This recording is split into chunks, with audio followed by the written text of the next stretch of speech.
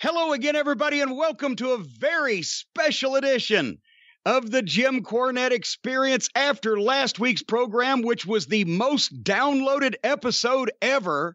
Lots of people listened. Not everybody heard it. We're going to have another fun program today where we talk about all kinds of things, including a road report from Milwaukee, some of the MLW action, what I'm going to be doing over the next number of weeks, and a special deep dive, an omnibus even, for those of you who like that kind of thing, on why Joey Ryan is an insufferable douchebag. We're going to have some fun today, folks, and joining me to do this, he is the furthest thing from insufferable. He is Hawaiian Brian, the podcasting lion, the king of the Arcadian Vanguard Podcast Network, Mr. Co-host to you, the post office playboy, but Susie has forsaken him, the proprietor of the French Toast Chateau, your friend and the idol of millions, the great Brian Last. Aloha, Jim. A pleasure to be here for another insufferable episode of the Jim Cornette Experience here this week. And I feel like you put douchebags down by incorporating Joey Ryan with douchebags. Well, and you know, we're going to be hearing from the douchebag lobby, I'm sure. Because the anti-douchebag defamation league, the addled people, will be, you said it. You said it last week on a program, because we are going to say unkind but true things about all elite wrestling and the darlings and the idols of millions that people are going to lose their ever-loving shit. And shit was lost over the past week, and we will we will talk about that. And speaking of shit being lost, you know what's happened just a few days ago. You don't? I'm not sure where you're going. James on Jeopardy. Oh, this guy again. Yeah. He lost. He lost. The freak of nature, this fucking genius, this mental savant of whatever description, had won over 2.5. He was closing in on $3 million, blowing everybody away. He loses to this timid, milquetoast young lady, just this meek, mild little. It was almost like, to me, he had job face on that episode. It was almost like, to me, that somebody had said, "Hey, James, you won enough money there, pal. You're hoiting the budget." Maybe Herb Stemple. Yeah. Yeah, maybe they told James, "Hey, we need to, how can we miss you if you won't go away? You're already going to be coming back for the fucking, what is it, the Masters tournament or whatever they call it." But anyway, and just a very mild and meek young lady, and boom, and somehow, but he didn't seem on through the whole program. But I think it was Monday, I think he lost. I was so pissed because now I took it off the DVR. I was series recording. I understand the network promised him a spot on Tic-Tac-Dough to make up for it. Well, only if Chuck Woolery will agree to come back and host it, because they both had that overbite. James and Chuck. Anyway, but here was something that was won instead of lost over the last week. For those of you who have been paying attention over the last number of weeks to the program, we've been talking about the Crusade for Children. The telethon was this past week. The Crusade total this year, $5,690,000 to the special needs kids of Kentucky and Southern Indiana from the WHAS Crusade for Children. And we will have our totals next week from the shirts. That, remember, the Hate is a Hell of a Motivator shirts, those brand new, shiny, just beautiful shirts. $5 from each one to Crusade, and the Midnight Express pictures at jimcornette.com. The autographed reunion pictures, $5 to the American Cancer Society. Since those have been on sale what was it? The week I went to Richmond, I put those on sale, and I've been on the road ever since, practically, or taking Harley to the vet. But we will have those totals when I issue those end of the month checks, and we'll have those next week on the program. Of course, they obviously accept donations at the Crusade all year round at whascrusade.org, but we'll give our Cornette's Collectibles Cult of Cornette totals next week. Hold on, I've got so much going on, I can't keep track. I need to hire, do you know any good secretaries? You bring up Harley Quinn. I guess briefly let's mention here, because I said it during the intro, there was no drive-through this week. Instead, we put up A little bonus, a 5-hour plus deep dive omnibus into OVW, but we mentioned on there that you were traveling, Harley Quinn was sick, and also there was some plumbing issues at the castle. Yes. What's going on with Harley Quinn right now? Harley's feeling better. She got antibiotics. She had the upset tummy that we talked about, and then she went right into an allergy attack where she got a little cough, a little hack. And she gets the allergies around here in the Ohio Valley. Everybody, she seems like she gets what Daddy gets. I get an upset stomach, she gets an upset stomach. I got the hack and the allergies and the drip and the phlegm, and she gets the hack and the drip. But anyway, her medicine costs more than mine. And that's hard to do sometimes. But anyway, Harley's doing well. The plumbers dug the grease trap out of the front yard and filled everything in. Now, next week, they're coming to replace the air conditioning that finally died after 15 years in my office here. So I'm getting that brand new 3-ton, 60,000 BTU Mac Daddy I'm going to be able to hang meat up here. I'm going to be literally sitting here in a parka and a fucking windbreaker. I guess a windbreaker wouldn't be that heavy. I'll have a parka. And I'm trying to think of what those hats are. Those hats? You got the parka around you and you got the fucking igloo hat thing on, the fucking stocking cap, the skiing apparatus. Dunce cap. I don't know all these technical terms. Hey, watch, was that a shot? We want to say good luck to our friend here, a fine friend of the program and the cult Cornette, Chael Sonnen, who is fighting Lyoto Machida on June 14th for Bellator. And there is an interesting trivia fact connecting me and Chael, besides the fact that Chael and I are admirers of each other's work and we have fun conversations from time to time. There's something that's connecting me and Chael, and I did not know about it. I'm not a superstitious person, but this was just brought to my attention that every time that I wish him good luck on this program before he fights, he wins. But the one time that I did not do it, that the fight was not brought to my attention and I somehow overlooked it and I did not do that, he lost. So I'm starting to be like his fucking lucky underwear. Maybe I should rephrase that. I'm a good luck charm for Chael Sonnen. He can't be the mouth of the South. He's the mouth of the Northwest. That doesn't rhyme. We'll work on that tagline. But the best promo in MMA. Good luck, Chael. And so kick his ass. You're going down, Machida, baby. You're going down. It will never be over until the fight is over. Then it will be over. But Chael will win. All right, we'll just see about it. Which fight did he lose? Was that the Fedor match? Whichever the last one was that he lost. I don't know what to tell you. I've just somehow I've become connected to him in a spiritual way. My well wishes propel him on to victory. All right, well, good luck. I wish that I could have, my well wishes and anything else that I could have done could have propelled me to Milwaukee faster this past Friday. I'll give you the MLW report here in a minute, folks, but everybody, we always talk about the road trip, right? And once again, now Milwaukee is not that far away. It is literally 395 miles from my house to the hotel that we are staying at, right? And so, and I've got to do live radio in studio to promote this fine event Friday afternoon at 4:30. So I'll leave early on Friday morning to have 2 extra hours of leeway between the time that I will arrive in Milwaukee and the time that I need to be at the radio station, right? We got this all set up. At 12:30 in the afternoon, I was only 140 miles away from Milwaukee, Wisconsin, right? At 4 o'clock, I was 75 miles away from Milwaukee, Wisconsin. Chicago, I love my fans in Chicago, but whoever laid out the Chicago interstate system, the road system, and whoever taught the people there how to drive, and the fact there's so many of them, you can all fuck off.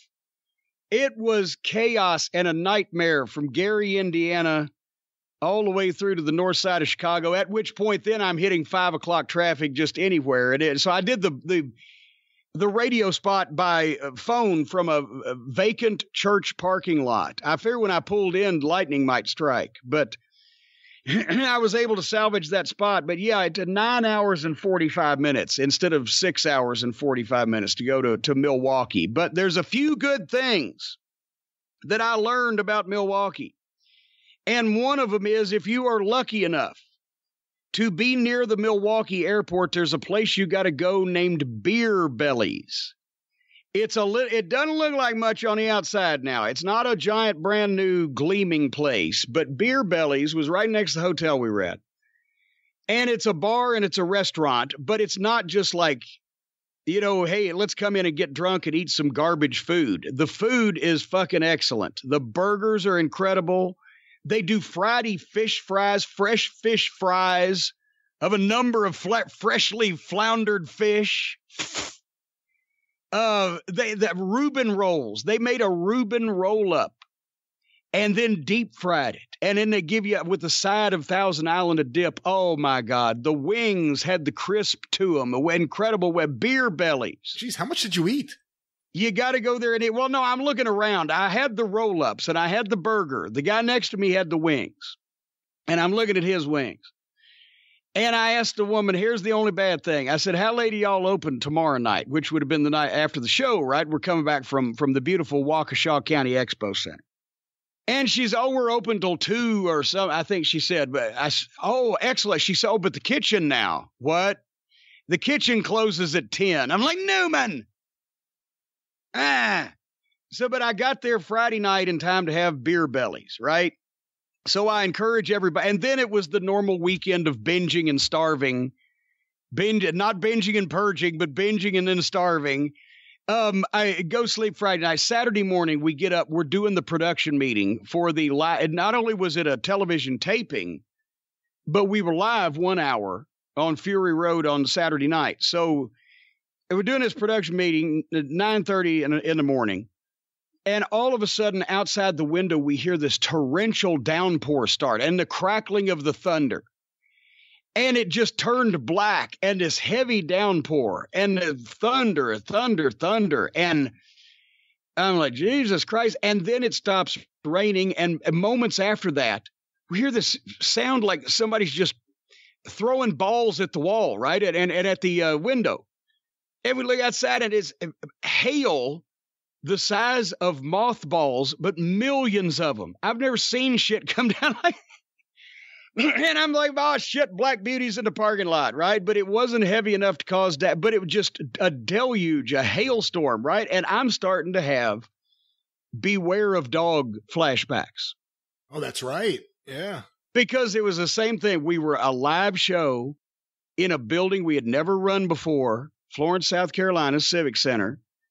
With a lot of shit that needed to be done, and this horrible weather moves in. Then we find out Alexander Hammerstone has had plane issues, come from the West Coast. He was at the airport at, fucking 4 o'clock in the morning or whatever, and he won't get in until apparently the same time as the live special that he's supposed to be wrestling on goes on the air live.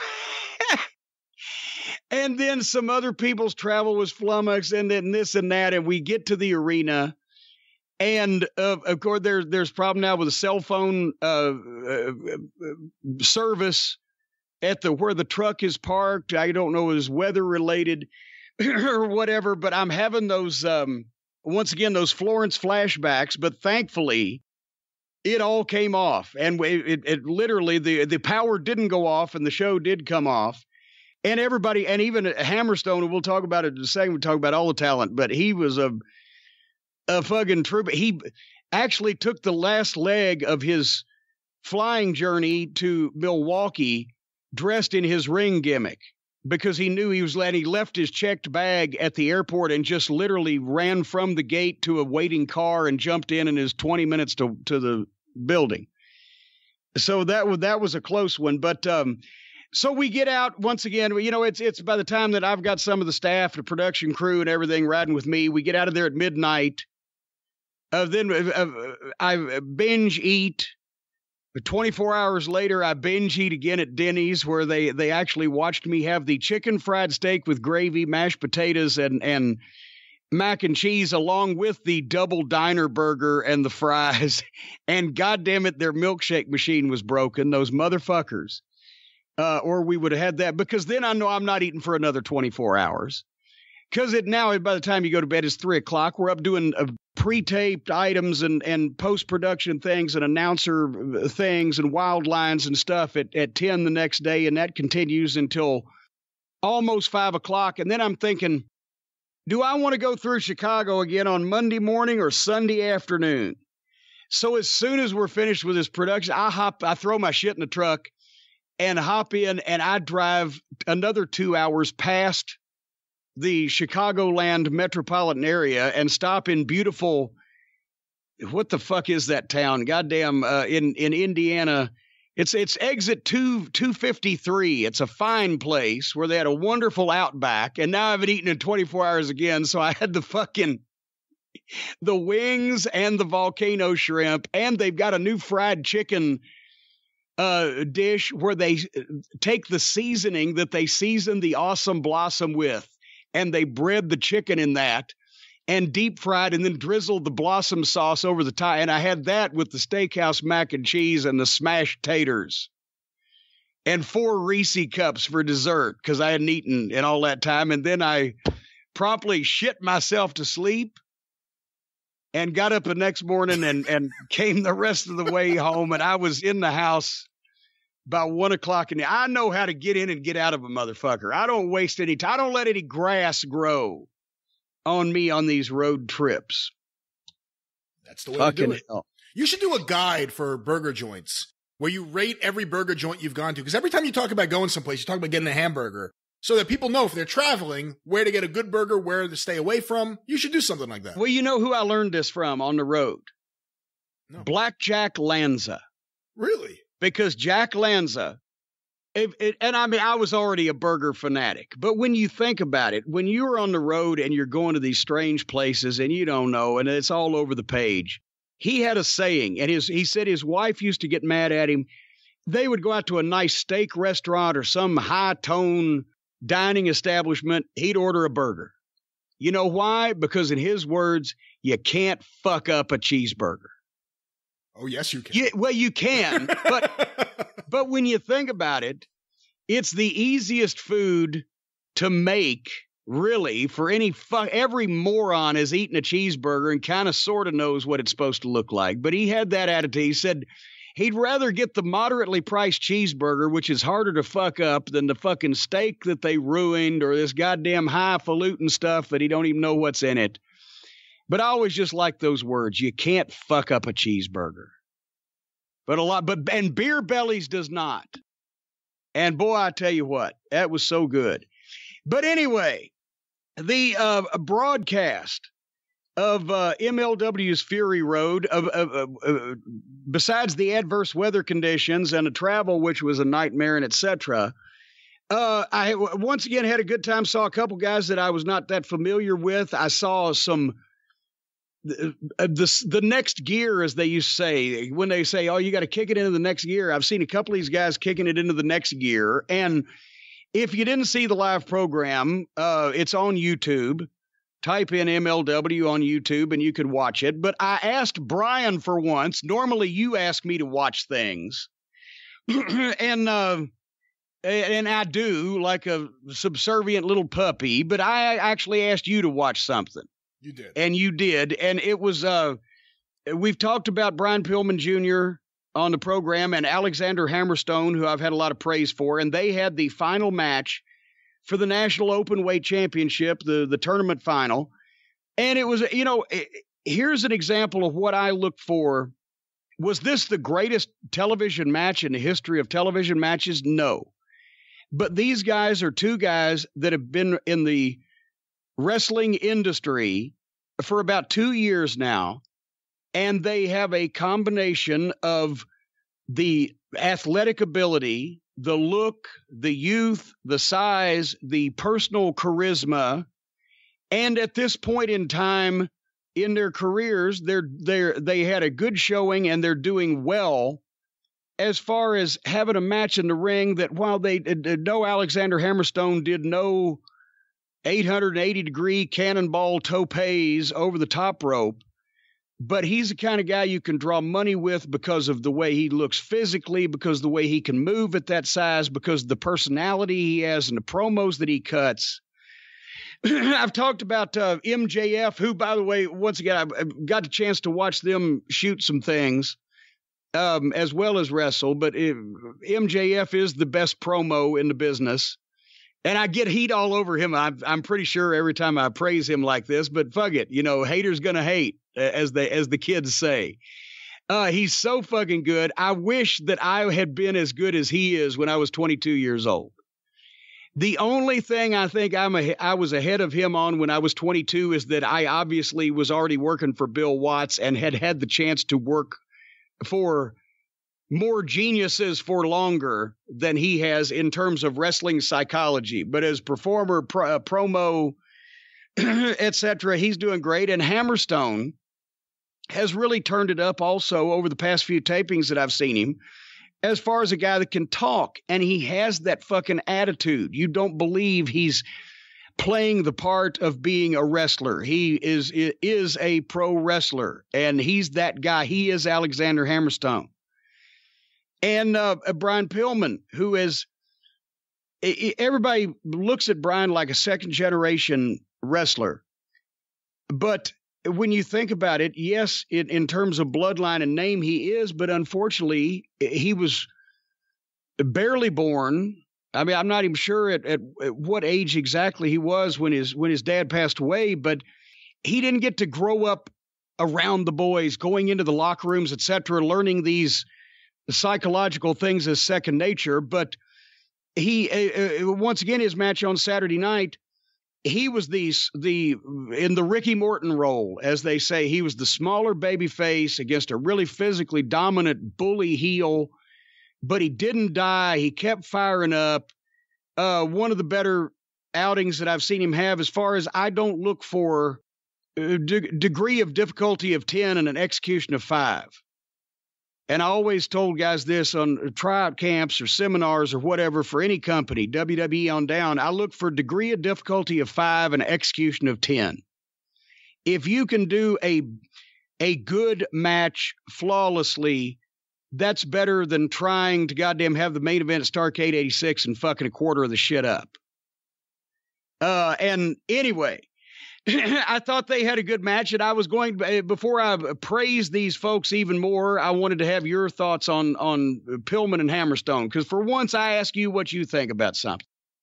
This is the first time I've seen Hammerstone. I've seen clips of Pillman Jr. before, but never a complete match. I guess I'll talk about him first. I've been led to believe he wasn't as good as I thought he was in the ring, considering his lack of experience. Thought he had a good look. I thought his facials are really good. I thought he seemed like he has a lot of potential. Don't be afraid to knock that Snow White bleach job. That he just got that done. But he looks like a star. It looks so But unique. He does look like a star. Yeah. But he looked like a star beforehand, but with hair that was toned down a little bit. But I don't want to make Brian feel bad. But yeah, see, and that's what I was going to say. He's gotten some rap in some places for, like you said, you thought he was better than you had been led to believe he was.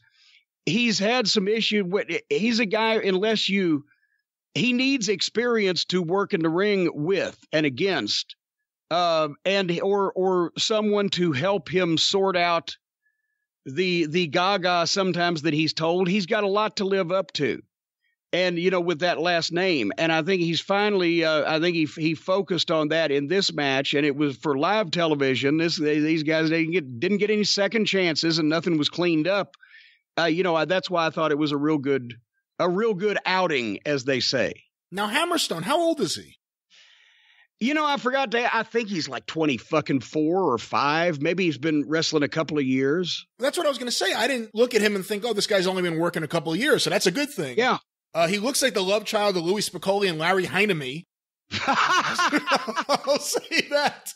Well, if they're ever looking for another Anderson brother, you know what? He would fit. Yeah. But I thought it was a good match. I can't really say too much negative about it. I thought it was a good match, and I am now going to be paying attention to both of these guys to see what they do. And see, that's the thing is I, as a person who has been a talent scout, for lack of a better term, who's booked people place, who's run seminars and obviously operated partially owned a professional wrestling academy of some note, I don't want to see guys that don't look the part trying to work like Superman, or, the guys that are 160 pounds trying to impress everybody with the level of flips they can do. You need to have, if the total package wasn't already used, you could use it on a guy like Hammerstone. He's got a bit of everything. Pillman has a bit of everything. The other guy, the Dynasty, I was going to mention Richard Holiday is the other guy in the Dynasty with Hammerstone and MJF. And the reason why he's got the other guy spot is because there you got the best promo. And then you've got the guy who's so physically impressive. But Holiday, I got a chance to watch him more this weekend, and he's fucking good himself. He's just overshadowed in that environment. But he can talk. He's always dresses the part. He looks good. He's a good worker. He's worked because he's another young guy, 22 or 3 or 4 or whatever. I mean, I've got socks on right now, older than all these guys. So these are the kind of guys that I get excited about because I've worked with mostly young guys for the past 15 years or more with OVW and Ring of Honor. And, but the Contra unit, we've talked about Jacob Fatu, who is a beast and who was just incredible again this past weekend. The athleticism for a guy that size. I've seen all of the members of the Samoan family, and I, honest to God, have never been a fan of one instantly from just seeing him like I am of Jacob Fatu's, because he's got a little bit of everything. But Samael it's almost what I would have done if you said update the Sheik, because some of the Sheik was the biggest heel, the biggest box office heel in the history of wrestling, but some of his stuff would be dated now in today's environment. But here you've got this kind of vaguely Middle Eastern, rough looking guy in this expensive suit with the cigar and the jewelry, and he had undetermined means of income. That throws fire and fucking, the global dealers in violence. And then the other guy in that group is Simon Gotch, because he's the shooter of the bunch, but he is the normal human being. So naturally, the other two, the monster and the Sheik of the 21st century, take up most of the attention. But keep an eye on all these guys. And I'm not saying this just because I work for them. But actually, I saw him in person, and I like that. And I will one more MLW plug, and we'll move on. The Von Erich boys, Marshall and Ross, debuted Saturday night. It was not on the live program. We taped television also, and the 6-man was them and Tom Lawler, who is really finding himself, I think, on promos and has been more aggressive against the Contra unit. And they tore the fucking place down, and literally and figuratively. If you're a fan of the old Memphis brawls in the Coliseum on June 22nd, when that match airs, Tom Lawler's quote afterwards, he's fought in the UFC and he's been in real fights, obviously on a personal basis. He said it's the first time since he's been in wrestling that he felt like he was in a real fight. It was fucking chaos, and they did quite the job, all of them. So June 22nd on that one. Did Hammerstone get a bonus, considering he was so professional? He got prepared on his flight, left his bag at the airport. That sounds like he should get a bonus. He did. They got him somebody to take him back and get his bag. That was the bonus? That was the bonus. He won the championship. What more can you expect but to win gold in your chosen profession like that? I guess so. By the way, just so you know, the woman's fucking mowing her lawn right now. I thought I was going to get away with it. I saw her with a wheelbarrow before and a hose. I said, oh, she must be doing something else. She's mowing, though. And there's no fucking grace in her mow. It's just, it looks like she's angrily pushing this thing. And I just wanted to bring this up real quick. Well, we will excuse you if you have audio problems. I will mention that we will have no problems tonight The weather forecast is good tonight, Thursday, June 6th in Florence, Kentucky, the greater Cincinnati metropolitan area for the Florence Freedom and the Windy City Thunderbolts, the pro wrestling night. Myself, good old JR, Jim Ross, Billy Gunn, Marty Jannetty. Now I hear Brian Pillman Jr. is going to be over there, also the Cincinnati Kid. So it's pro wrestling night. If you hear this when it first drops, then you still got time. FlorenceFreedom.com. We're going to do a Q&A, VIP, meet and greet. I may throw out the first pitch. I don't know. Depends on how my shoulder feels. I'd hate. Hold on. I love baseball. I played baseball throughout my life. I've never even thought about the idea of you throwing a baseball. Do you actually have you ever thrown a baseball, A? And B, do you think you could actually get it from the pitcher's mound to home plate on a fly? Well, number one, yes, I have thrown a baseball.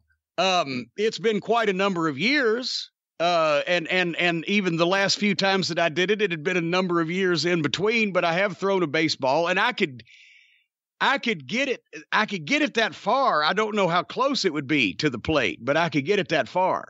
I can fling shit really good. I just can't throw it very straight. I don't know if you could throw a baseball. We all know you could swing a bat. Maybe that's a better way to utilize you. There you go. And it'd be the first time that I'd swung a bat at an actual baseball in God, I don't know how long. Anyway, that's it. June 6th in Florence. July the 6th, coincidentally enough, I will return to the broadcast booth for MLW in Chicago at Cicero Stadium. July 6th for the big television taping. July 12th through the 14th in Knoxville at the Fanboy Expo. I'll be there all 3 days, folks. The Midnight Express, Eaton, Lane, and Condrey will be there all day on Saturday the 13th. And then, of course, coming up in August, T-Mart Productions and all those fine folks are presenting The Gathering in Charlotte, North Carolina. And that's going to take place the second, I believe, weekend of August.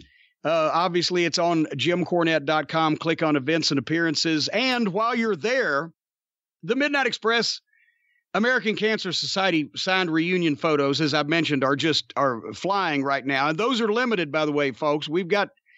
I'm pretty sure we got less than 80 of the Eaton and Lane Midnight Express combo autographed pictures and probably 100 or 110-ish of the reunion pictures. So they'll sell out here at some point. And, of course, the hate T-shirts are a hit. But we've got such a new audience, Brian. The Cult of Cornette membership certificates are flying out the doors now. And this is an item we've had for a while, but it showed the new listenership. They're just all over the place. The new listeners is what I'm talking. That's where you're supposed to say, well, as a matter of fact, Jim, last week's program and crow about how many people listened to the program. Last week, we have a lot to crow about in terms of the number. By the way, across the board, this is now, I think, 5 months in a row where we've destroyed the numbers from the previous month, and it just keeps going up and up, and last month was ridiculous, and last episode, and we're recording it before it's even a full week up, it's just through the roof. I don't know if you want me to give actual numbers or not. Well, no, I just wanted you to praise, because I told you before we went on the air, I said, no matter how mad I make people or how pissed off I make people, basically, it's the opposite of the Seinfeld episode where George Costanza said he was going to do the exact opposite of whatever his normal inclination would be, and he would be successful. I just have to basically say whatever the fuck my first inclination is, and people seem to enjoy that. So I appreciate you guys all for listening. And the Cult of Cornette membership certificates, which, by the way, I know the older fans remember, are printed on heavy cardstock. Of course, the pledge, again, we pledge allegiance to the leader of the mighty Cult of Cornette and to the pro wrestling for which he stands. No blow-up dolls, dick spots, or dance routines, with blood, sellouts, and shoot angles for all. Signed and filled in with your name. $10 at JimCornette.com, because we all got to stick together.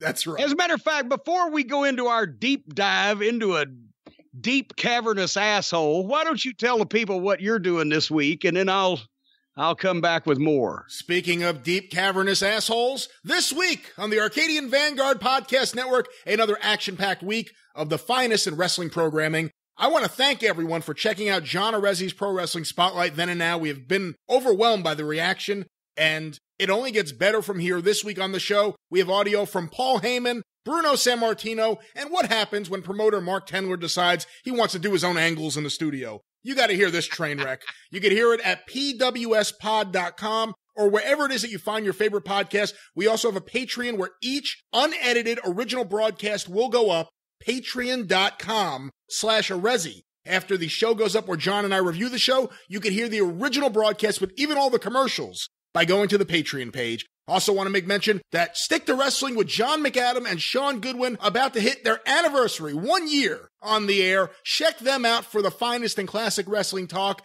at McAdamPod.com or wherever it is that you find your favorite podcasts. Of course, you can get information about all Arcadian Vanguard shows on Twitter at Superpodcasts or on Facebook, facebook.com/Arcadian Vanguard. A lot of people also ask when the Jim Cornette Experience or drive-thru or any of the videos go up. That's a great place to find it. You go to facebook.com/Arcadian Vanguard, and those links will be there. And of course, the 605 Super Podcast, the Mothership. Hee-haw! I don't think you've hit me with that one before. I will accept it. It's a Hee-Haw edition. Episode 99 is out today. And of course, that is with Scott Teal, Chad Austin, Fredo Esparza on the life of Silver King, Roman Gomez on the card that Marty Funk destroyed, and so much more. Episode 100 is in production right now, and this is going to be a big one and a fun one. The top 10 returns. But you can hear this and so much more, including every single episode in the archive at 605pod.com. are available wherever it is that you find your favorite podcast, including Spotify, the 605 Super Podcast, the Mothership. All right, we got to go ahead and settle all this stuff once and for all. Last week, without even meaning to this time, I mean, like I said earlier, we knew we were going to stir up the All Elite Wrestling fan, I can't even say All Elite Wrestling fans, the Young Bucks fans, the Omega fans, the Play Wrestler fans, etc., by not just bowing at the altar of, the new phenomenon that is Play Wrestling. Although, like we said would happen, even though there were parts of the show you put over, things that you did like, everyone just focused on the things that you didn't like. Not the things that you did like. Well, yes, but also the ones that I'm going to talk about that are about to be offended are primarily the Play Wrestling fans. But in hindsight, if they had not presented that battle royal as the first taste we got, that's like going to a restaurant and the appetizer has fucking maggots crawling out of it, but that entree was delicious. It soured the whole meal. And in hindsight, I would have liked the show a lot better, probably overall, had it not been for that. But that battle royal, for a company that said we're going to be sports based, we're not going to do the goofy backstage stuff, or we're going to wins and losses matter, and to be serious and try to put a good foot forward and have an outlaw mud show, gimmick filled, inexplicable. It looked like Darwin's waiting room. It was the whole crew came in and Ken Kesey's Merry Pranksters minibus. It was and the winner gets a title shot. And the winner gets a title shot against either Chris Jericho or Kenny Omega. So just the legless boy. I'm surprised JoJo the dog-face boy was, but now the dog-face boy lobby is going to be upset at me. But the point is, we were making mockery in my normal inimitable way about how that they really shit the bed on their first match, and it was embarrassing and it was offensive to a wrestling fan and to me as a wrestling professional. And in the process of doing that, we described the various parade of horrors that was coming in from the legless man to the guy painted yellow, to the guy with the hands in his pockets, to the idiot lighting a cigarette, to the guy staple gunning the cigarette to the guy's head, to the fucking guy in the dinosaur mask, to the on and on and on, right? And just to refresh people's memory, or if you didn't listen to the program last week, and it was listened to, you've got some clips of just where I was describing the people involved in this battle royal filled with gimmicks, where the same thing. If you've got 12 7-foot guys, you got no giants. If you have a ring filled with gimmicks, you have no gimmicks. Play those descriptions for me, please. The first line I wrote on my notes, there's a guy in here with no legs. And apparently it was Dustin Thomas, as we would find out here shortly. He's a double amputee, and he was laying, sitting, perched. I don't know what the fuck you call that position. He's in the ring. He has no legs, and his upper body is not that fucking huge. And once again, I'm not knocking this guy. He's got more guts than I do. And it's horrible that he had to have his legs amputated, and all respect to him. This is the first thing I see from a new wrestling and the announcer is talking about how great this is, that everybody gets a chance. If this guy's lifelong dream was to play in the NFL, would they put him in a fucking game? If he was the biggest basketball fan in the world, would the NBA let him go out there and pass the ball in a game? If it's not right there, then it's not right here for the business and for this guy. But then Sunny Days is a guy that's painted yellow. So when we figured that out, then the Michael Nakazawa, a guy gets a waist lock on him, and he comes out of his tights with a bottle of baby oil and pours it all over himself and gets slick and slips out of the hold. And then Jimmy Havoc and Joey Janela, there's a pair. And then somehow Janela is sitting in the ring. This is that fucking idiot that just does stupid shit for attention. Marco Stunt. The fucking little kid that broke his leg is back already, and they're letting him wrestle again. He's going to get fucking killed. And this guy, now that I've seen him for more than a couple of second clip, can't be 5 feet tall and can't be 100 pounds. It's fucking embarrassing. Then here comes Sonny Kiss, who apparently got off his day job at the drag show at the fucking Tropicana. And I don't know, but see, they're not explaining any of this. Marco Stunt. Why is this small child competing in this match with the legless guy and the 400-pound man and all this other, the guy with the dinosaur mask, and then with the transvestite or exotico, as they would say at AAA? Did anybody bother to explain why he looks like that? No, they just accepted that.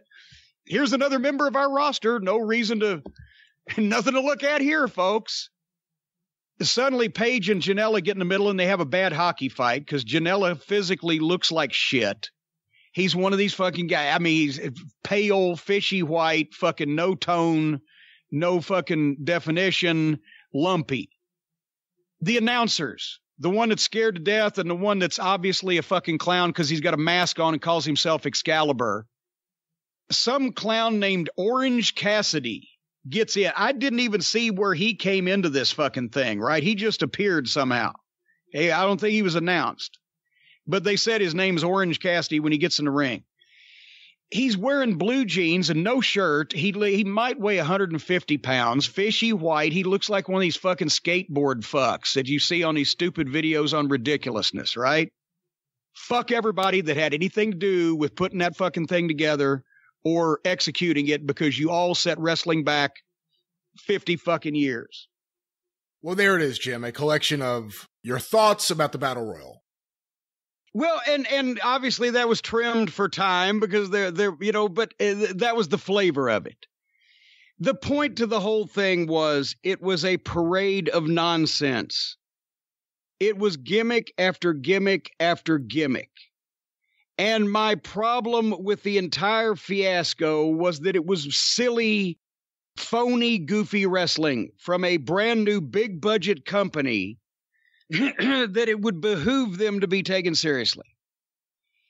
And I obviously expected that the wrestlers that I criticized probably wouldn't like it. And usually they get mad, because that's what wrestlers do, is they get mad. I get mad. Everybody gets mad. I didn't realize I was actually legitimately going to hurt anybody's feelings. But that's apparently what happened. Because, of course, the show goes up on Thursday. Friday morning, as we talked about, I leave for Milwaukee. And I'm in the car for 10 hours, so I have no idea what's going on in the world. And when I get to the hotel and I get there and I get unpacked, I get settled down, got the air cranked up and everything, I get on Twitter, and there is just a plethora, just countless thousands of tweets, pro me and con me and this me and that me. And I'm like, what the fuck? And I'm trying to gather what the fuck has gone on here, right? Apparently, Sonny Kiss, who was the exotico in question, I don't even know what term to use now. His boyfriend on Twitter tweeted that they were upset or that they were dismayed with me or whatever because they took whatever I said to not be this a critique of the entire battle royal and all the clown show-ness of the whole thing, but specifically Sonny Kiss, and it was homophobic and transphobic. And so, and apparently that's what he tweeted, which wouldn't have been a big deal, except more on this later. But now I'm starting to read all these people go, well, why should he have to explain himself and justify himself? Can't he just be himself? That was not the point of the entire fucking exercise, ladies and gentlemen, because the people who listened to the show understood what we were talking about, and the people who didn't and got stirred up on Twitter, more on that later, didn't get the whole fucking deal. It wasn't that he has to explain himself for being gay. It's that somebody, the announcers, somehow needed to explain any of the various and sundry wacky, far out, flamboyant, or otherwise odd gimmicks that were populating the Battle Royal because it looked like a fucking fiasco. And nobody was talking about his sexuality or lack thereof, except if first of all, I'm now told that sometimes it could be insulting if you refer to it as a drag show. Now, my wife is from San Francisco, California. Almost every friend she has is gay. She has talked about going to drag shows, so I assume this was a thing. But I don't know now. See, we don't know for sure. And as far as transvestite, I've been told now that that's unsavory or somehow insulting. I have the American Heritage Dictionary right here in my hand, which says transvestite, a person who dresses and acts in a style or manner of the opposite sex. What's a boy to do?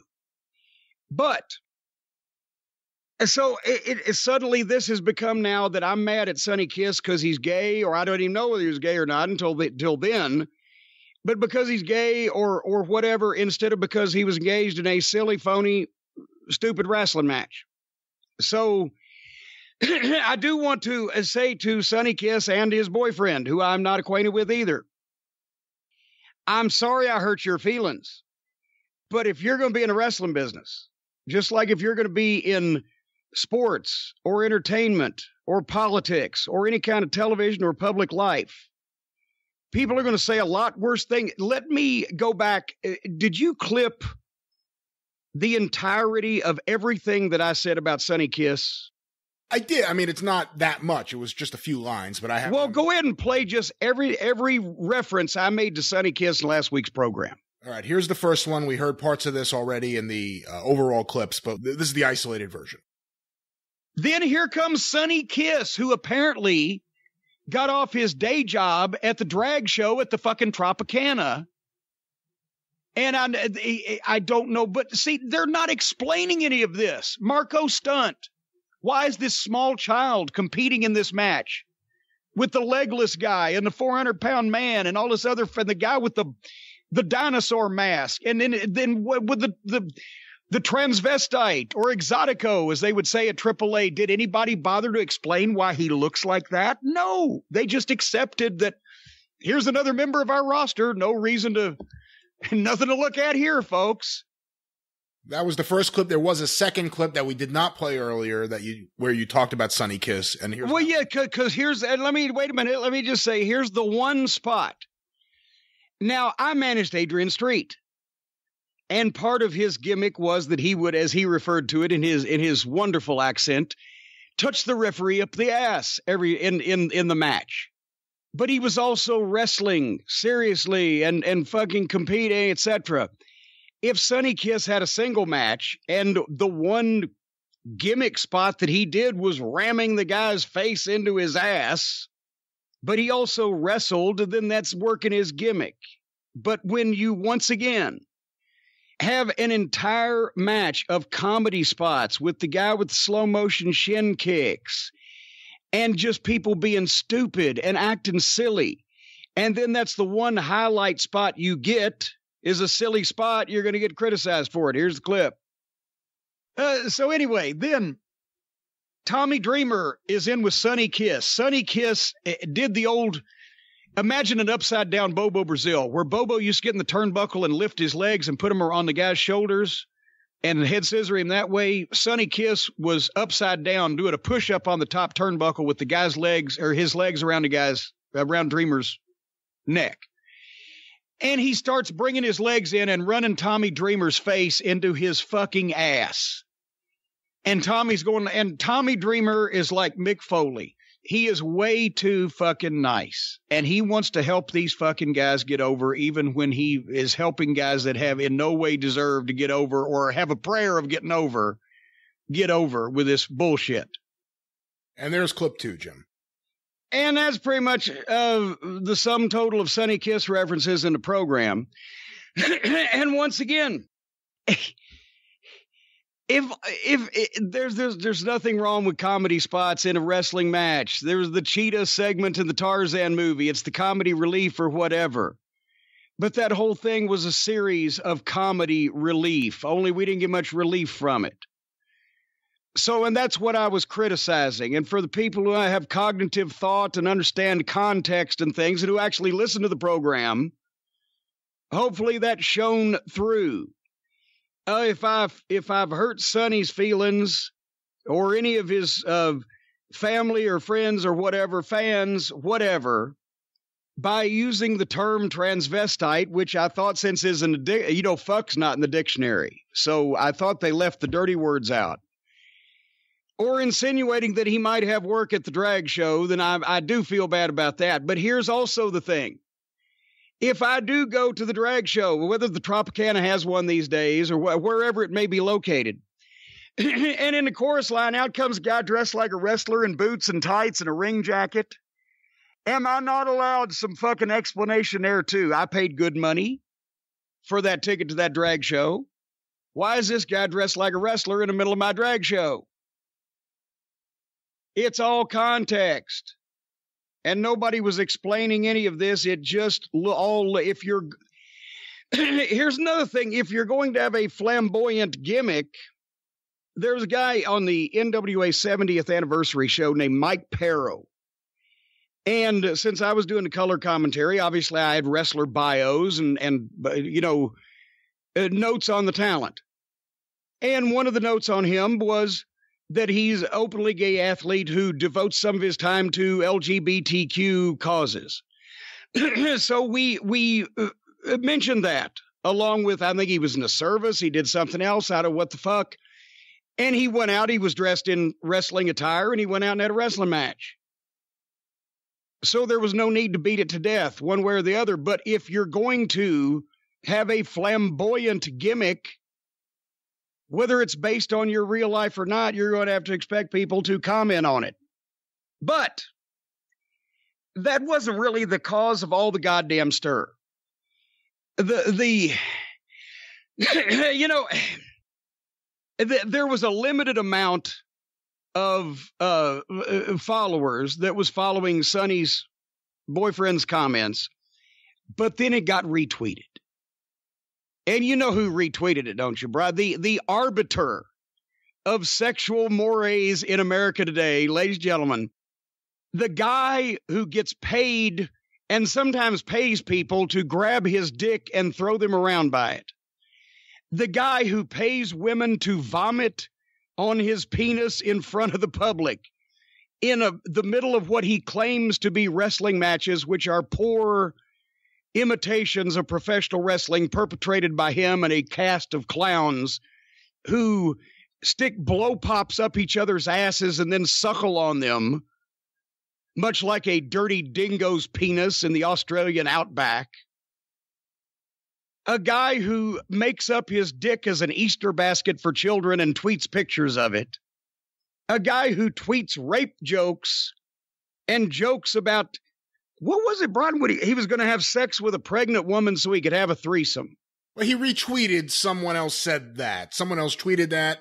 It may or may not have been song lyrics from what I've heard, but the point was he retweeted it. Which is, retweets are endorsements. But anyway, Joey Ryan, the dick guy, retweets Sonny's boyfriend having hurt feelings at me and says, this homophobic, transphobic rant by Jim Cornette, how dare this garbage human being be allowed to exist, blah, blah, blah, and be employed by, and he tagged, that's what the kids say, right? Tagged MLW and BN Sports and basically all the various and sundry people that I work for because I'm on every TV network and fucking major podcasting system in the world. And he's in a bar in California getting puked on. So he's upset is what he is. And he retweets this. And I know what Joey Ryan was thinking. Joey Ryan was thinking back to the time where I fired him from Ring of Honor because Kerry said they were soaking Kerry Silkin for money, flying this idiot from the West Coast and paying him hundreds of dollars a night to do something a $50 job guy could do. And he's upset because every time that he does something else embarrassing that is a joke to wrestling and is without any form of talent whatsoever, just a fucking shock thing. He just vomits in the street for attention because he's a fucking puke and a frustrated preliminary wrestler. You know what a preliminary wrestler is, don't you, Brian? Yes. That's a wrestler that's in preliminary matches. Nobody pays to see them. They're just interchangeable. And that's what Joey Ryan was until he figured out a way to get people to talk about him, about doing the stupidest shit in public possible because he has no shame. So what he did was he tried to be a little narc. He tried to be a little stooge. And he said, he said to himself, I'll tell you exactly what Joey Ryan said to himself. He said to himself, all the play wrestling fans that follow me around that are entertained by the stupid shit that I do and that my jack-off friends do because we're completely all unprofessional. We all like to do this horse shit. And these idiots that are entertained by this, they'll believe anything that I say. They won't bother to check it out. They don't listen to Jim Cornette because, all those big words and everything. And that's what he said to himself. He said, Lance, I'll tell you, Brian, or Lance Russell, I'll tell you exactly what he said, Lance. He said, I'll just stir all these play wrestling fans up. I'll just stir all these play wrestling fans up because now also he sucks up to the different categories on the internet now because anything related to the genitals, he apparently has a copyright on because, when you think about big dicks, you think about Joey Ryan. But anything related to the genitals or sex, because, he's sponsored by the porn company. So now he's become a champion of gay rights. He's become a champion of gay rights whenever he thinks he can get heat on me with a bunch of people that didn't hear what I said and ain't going to take the time to listen. That's when he's champion. He's a phony. He's as phony as a get well card from an undertaker. He's as phony as a football bat. He sucks up to these different groups of people because that's his little subgenre, his little subculture. It's the only way that he can make money on the fringes, on the perverted periphery of the wrestling business, is by sucking up to people even though he's a phony and he doesn't mean any of it, and existing in this subculture of underground bar shows and dive bar fiascos that he calls wrestling. And he was jealous of me because I'm in a place that he'd like to be, but he knows he ain't going to be working at MLW, especially not now, long as I'm around, which apparently is going to be a while because all the people that he tagged in that little tweet of his, they had the same reaction of, well, first of all, they had to react, who the fuck is Joey Ryan? And then they all of a sudden, another disgruntled outlaw wrestler. Because everybody else listened to the program and they know that there wasn't anything homophobic or transphobic said. The only thing I was phobic about was stupid, silly wrestling. And that's what got to Joey Ryan. That's what got to Joey Ryan in the pit of his stomach. Because in the pit of his stomach, down deep in the back of his little twisted, perverted mind in his brain, he realizes that I'm right about what he is, that he's a no-talent piece of shit, that he's just slime in the sewer of the subculture of wrestling. He know, and that burns at him. It burns down deep in his stomach. And no amount of Prilosec is going to clear that up. It burns down deep in his stomach that he can't be any good in the wrestling business, and he'll never get on big-time TV because the only thing he's got to offer can't be played in front of decent folks. So Joey Ryan is the one who stirred all this shit up. But I didn't go on any homophobic or transphobic rants. And the only people that believe that are the people that listen to a fucking goof like Joey Ryan. So, Joey, I hope you got some more Twitter followers this week and hope you got some more people to talk about you and your magic dong because you were rubbing elbows with a real star in wrestling like Jim Cornette. So I hope that that you got what you wanted, but I use your name instead of Dick Boy like I usually call you, because when I call somebody as strong a piece of shit as I'm calling you, I want to use their name, so there's no mistake, son.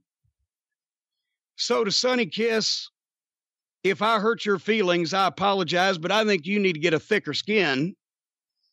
I think that everybody else that follows Joey Ryan and don't bother to listen to what I say can, well, I guess this is probably the wrong time to say below me, so I'll just say you can fuck right on off because I drink your tears, you play wrestler fans, you Omega and Young Bucks, and wrestling's supposed to be fun and silly, and we're all supposed to have fun with playing wrestling. I drink your fucking tears and they energize me like Ultraman's fucking super energy power pack motherfuckers. I could give a fuck whether you like me or not.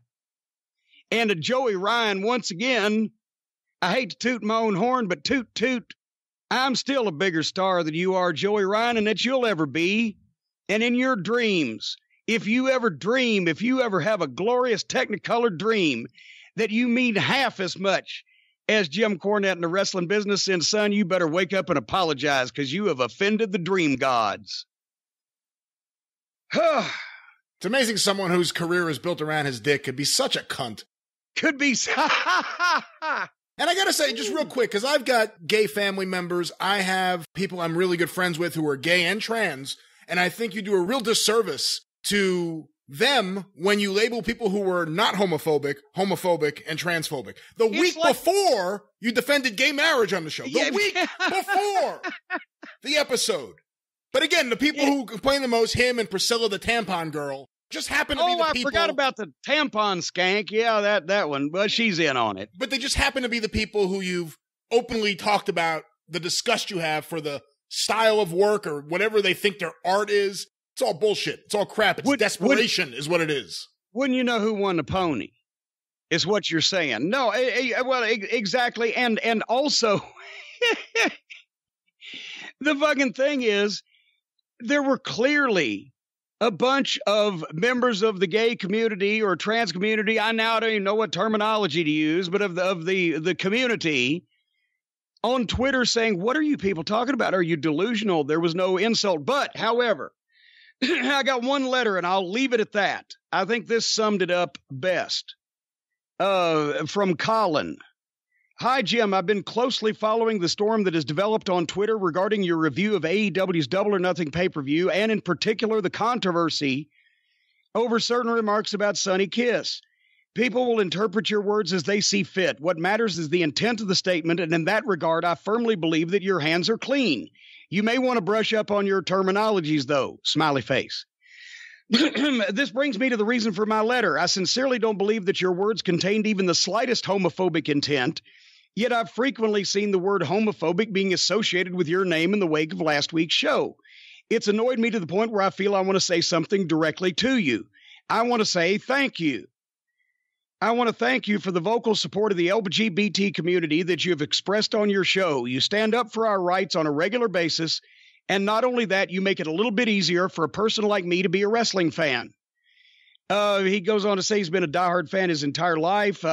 He's in Ireland, blah, blah, blah. But anyway, over the years, however, I came to understand that despite my love for this wonderful sport, I could never connect with those who appreciated it as I do due to the frequent homophobia experienced by myself and my partner at wrestling events, meetups, and forums. I won't go into the gory details, but suffice it to say that I've had many more negative experiences than positive ones when it comes to trying to connect with wrestling fans, and it's usually because of my sexuality. Whether it be verbal or physical abuse or being present when a large crowd uses a homophobic slur en masse to voice their disapproval at a particular wrestler. After a particularly nasty incident, I decided that I couldn't stand it anymore and cut all ties to the wrestling community. I watched but never engaged, and it really upset me as I'd lost something special. Until I started listening to your podcast. Your open-minded and liberal views made me question the prejudices that had developed in me towards the toxic masculinity within the wrestling community. You boldly stand against religious hypocrisies, you call out unjust and corrupt politicians, you champion the rights of women, and most poignantly for me, you believe that members of the LGBT community should be free of persecution and should be allowed to live our lives as we see fit. As a straight person, you may not understand how much support like that means to us. It means everything. I applaud you, Jim Cornette. Not only for being a decent human being, but for making me second-guess myself and seek out more people like you within the wrestling community. And I've found them. I'm not afraid to be a wrestling fan again, and that is thanks to you. It would break my heart to see you sour on our community based on recent occurrences. You are an ally who is greatly appreciated.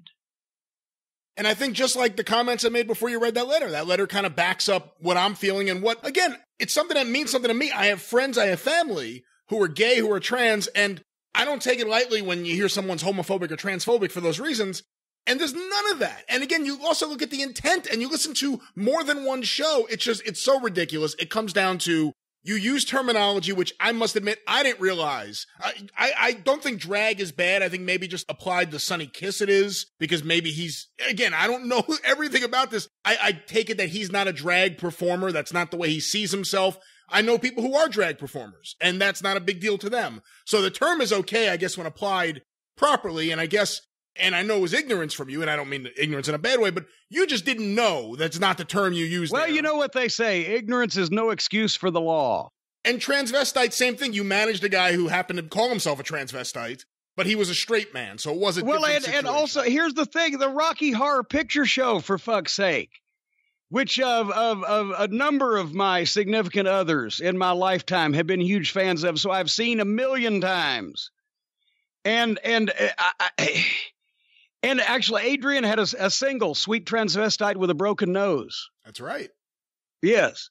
And Adrian was the most non-homophobic person in the world, even though he was not gay. He was certainly tolerant of all things because it was fucking Adrian, and they were cool. But anyway, the point is, people, I was not criticizing, and all the list, and here's the thing, I'm preaching to the choir, as they say.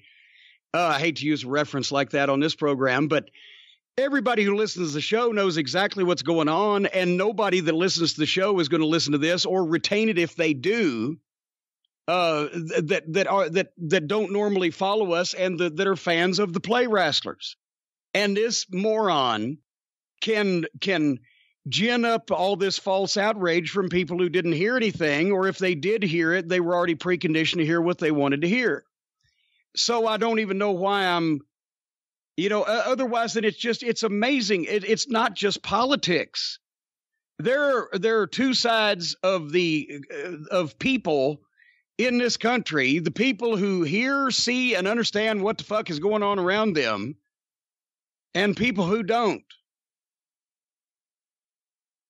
Guess which side we're on, Brian? Ridiculous. But anyway, and by the way, it's like the Jesse Smollett thing. That's what I was going to say earlier also, when you said it makes it worse for when people drum up shit like this where there obviously wasn't anything there. It's like the Jesse Smollett thing. People who fake shit like that for publicity or neediness or whatever the fuck. Then there's a lot of people that are wanting to say, oh, that's all bullshit. And that gives them a reason to. And and to be quite honest, if Joey Ryan is going to be representing this segment of the population, no wonder that some people might dismiss legitimate issues that confront the gay community when one of its public supporters is a phony wrestler with a magic dong. There's that. Who makes rape jokes on Twitter? Who makes jokes about being a pedophile on Twitter? I have daughters, you nasty motherfucker. That's offensive. Making jokes about rape, that's offensive. Anyway, so Rocky Horror Picture Show bad now. Got to put down the American Heritage Dictionary 3rd edition because that's just out of touch. And I got to stop knocking, I didn't ever think I'd hurt a professional wrestler's feelings. I've had legitimate death threats delivered to me, and I've got them framed and hanging on the wall. I ran with a different crowd. The boys get their feeling. This used to be a business where if guys got mad at each other, they'd hit each other over the head with tire tools and cut each other with razor blades. And now they get their feelings hurt on Twitter when you talk about their gimmick and say they were in a shitty match. I don't know what to say, my boy. Otherwise, then the only thing that offends me, I don't care who you're in love with, who you have relations with, what religion you are, or race you are, where your birthplace is, what color you are, what subsection of humanity you may be. Don't have silly, phony, fucking comedy wrestling matches. And I bet you we'll get along fine. And that's it. So I think next week we're going to do some more good shit that will piss somebody off. But until then, the last thing that I would want to do on this program is piss anybody else off.